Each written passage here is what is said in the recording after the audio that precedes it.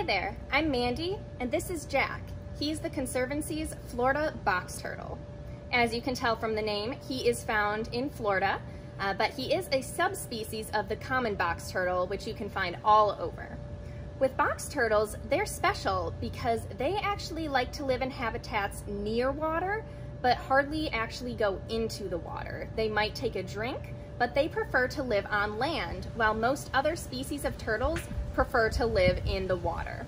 With Jack, you can get that idea because he has a domed shell. This isn't one that is very suitable for swimming, and so you can tell that he'd be more of a terrestrial or land turtle. If you take a look at his claws, those, along with his beak, are really good for catching things like insects and also for him to eat fruits and vegetables.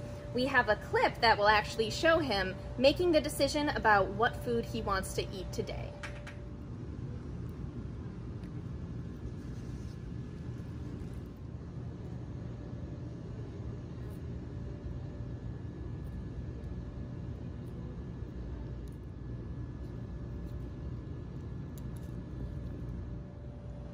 As you can see, we try to give Jack a variety of foods to choose from, and he seems to have a bit of a sweet tooth, opting to choose the piece of plantain that was put out for him. We try to give him the variety of fruits and vegetables along with things like worms to get him a little bit of protein. He is a full-grown box turtle. They tend to grow between 12 and 17 centimeters.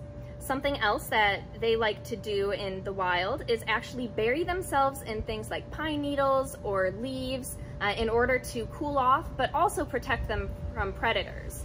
This pattern on their shell is supposed to mimic sunlight coming through the grasses in order to help them camouflage a bit better.